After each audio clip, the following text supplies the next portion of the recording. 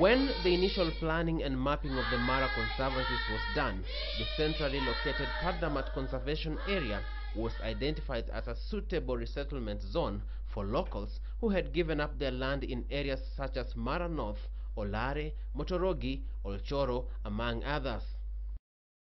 With the coming of people into Pardamat, there was an increase in the shrinking of space. Therefore, congestion of people, wildlife, and the livestock started rising up.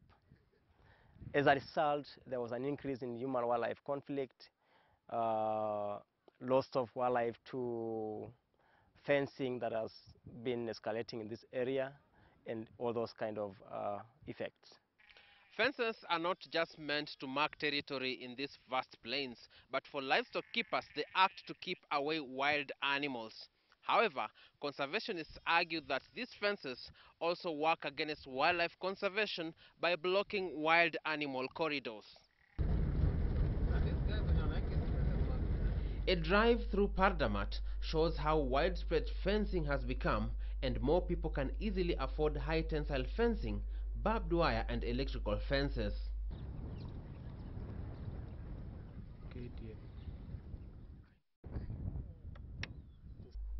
And now, wild animals are falling victim to these fences. Found just an animal hanging in the fence because he was not able to penetrate inside, so he lose its life, her life.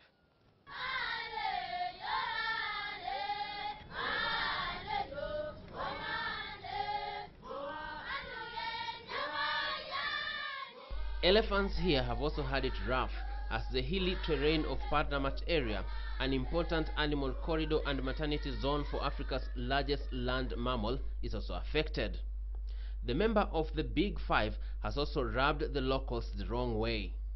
There was an old man who was walking in between two electric fences one day, and he happened to have met an elephant who was also walking in between that same two electric fences, and neither of them had the opportunity to escape, and they met on the way. The old man was knocked.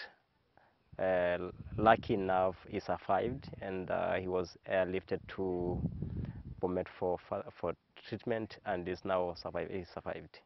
A study by Danish and Kenyan scientists has also pointed out the flaws of humans erecting fences and their impact on wildlife migration. Across the ecosystem, you'll notice that there's a lot of fencing.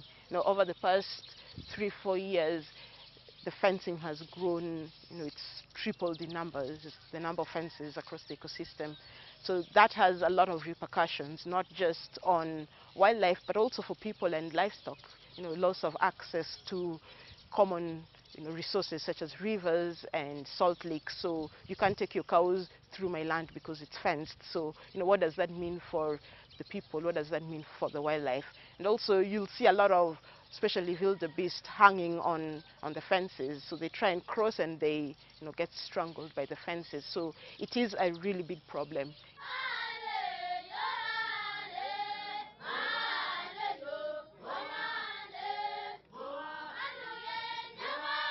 Through remote sensing techniques, the findings of the study that covered the period starting from 1985 all through to 2017 show a steady increase in the concentration of fences. Looking at the images for 2017 that were produced by Masai, another group doing research in the Mara, you can see the fences keep growing and the red spots are becoming more and more across the ecosystem, and this is a danger. If you look at where they are located, along rivers, near the road, in areas that are critical for wildlife, so that should be a warning to Mara managers and researchers and conservationists across the country that something needs to be done urgently. Besides keeping cattle, the Masai have also tagged along large flocks of sheep and goats. While this has worked with vast tracts of land and rotational grazing, a looming threat to the Mara ecosystem is beginning to emerge, with a new breed of sheep now becoming a danger to the greenery that supports life here. Due to the growing populations, human population, we've also realized the growing number of shops, that's the sheep and goats.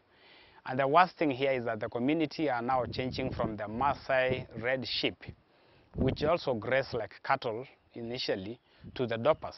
And the serious thing about the doppers is that they actually don't move. So they graze in one particular area, and they even remove all the grass up to the last bit, up to the roots.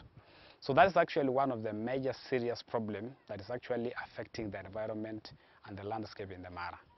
The issues that will soon emerge and have started being noticed by researchers across the Mara, that along the boundaries of the conservancies there's intensive grazing. So we need to figure out a solution. What will you do with the sheep and goats in the Mara? There's a really huge number of them, and the pressures that they're putting on the ecosystem are starting to be felt.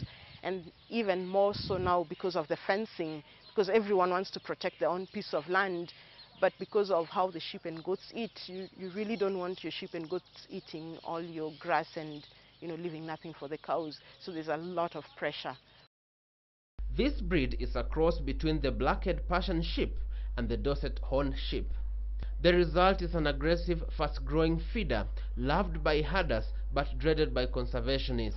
A survey was done and a paper written by Ogutu in 2016, and it showed that Narok County has the highest number of sheep and goats. But within the conservancies, and the grazing plans for the conservancies only include cattle. So sheep and goats are not allowed to graze inside conservancies, and they're also not supposed to graze inside the reserve, though we know that happens at times. So what happens is that there's a lot of pressure on the pasture that's not inside conservancies, and you find the sheep and goats eating, especially along the edges of the conservancy.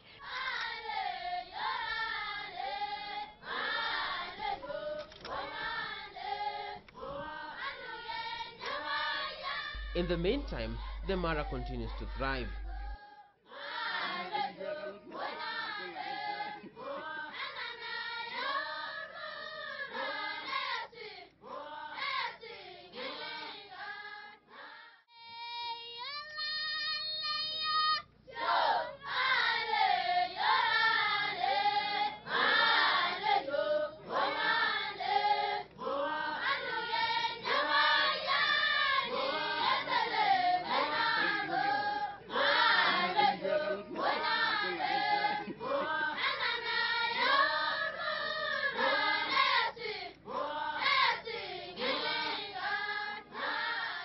Stakeholders confident with the hope that through continued community and external engagement, science, culture and business, the Mara will be good business. We're looking at the sustainable commercial livestock enterprises, which also will be able to work in tandem with tourism.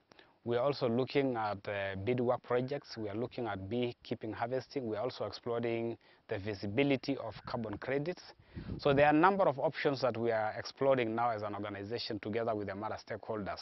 And all this is a way of sustaining the conservancies in the Mara. Kila mtu atakuwa na vision, lakini generally tunaonanga wawe na empower. At least mama baada hiyo kuwaka kwa miaka 10 ama 5, wamama wale target yao, vision yetu ni ule mama mwenye alikuwa na vision, tuseme alikuwa na sola, amepata hiyo sola. Sasa vision yetu ni wale wamama wote, wale ile maoni yao ama vision yao, by 5 years kila mmoja atakuwa amefikia vision yake. At the same time, the animals continue traversing the expansive Mara, with the residents, a good number now, working as rangers and in other capacities in the conservation chain.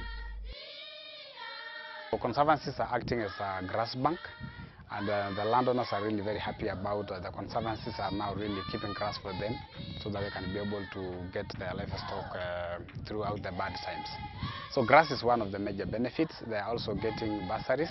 So a number of school kids are also benefiting from the bursary schemes, which is a deduction from the landowners' payments on a monthly basis.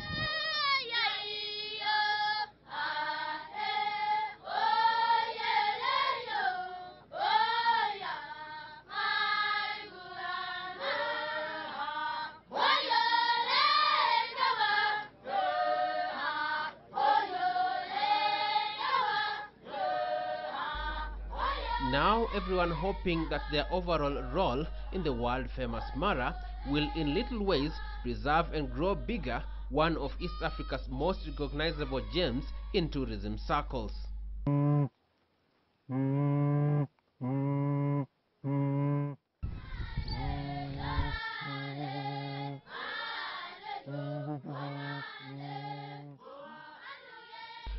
Namaswa, KTN News, Mara Conservancies, Narok County.